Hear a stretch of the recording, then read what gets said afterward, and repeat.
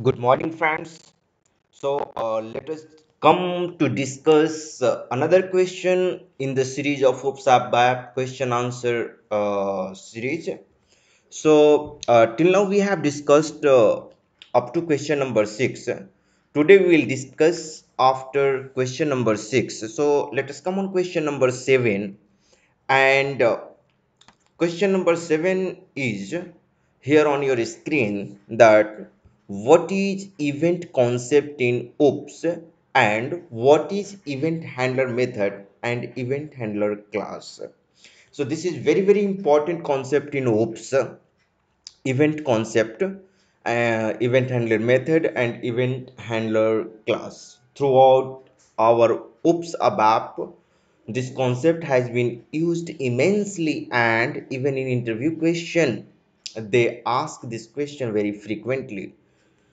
So the answer for this, what is event? So event is a technique. Event is a technique through which you can call the method of another class, or even you can call the method of the same class. Event is a technique through which you can call method of the other class or same class.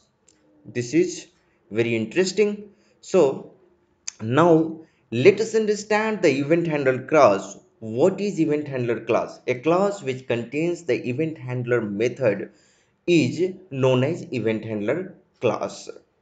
So event handler class is nothing but which contains the event handler method. Now you would be thinking, what is event handler method? Quite interesting, isn't it? This event handler method contains the code through which method of other class is being called.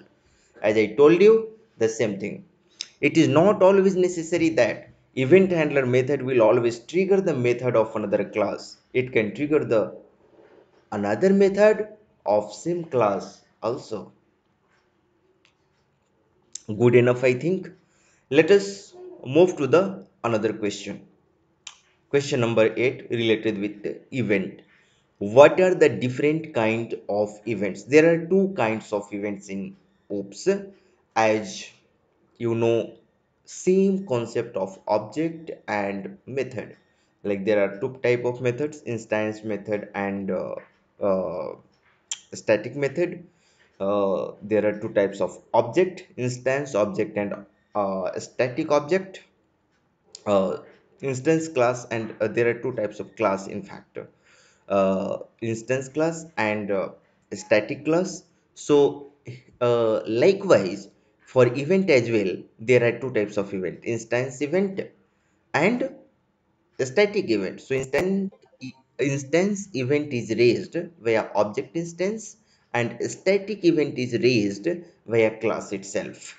Same concept, which which is applicable for uh, uh, your instance class and a static class, or instance method or static method.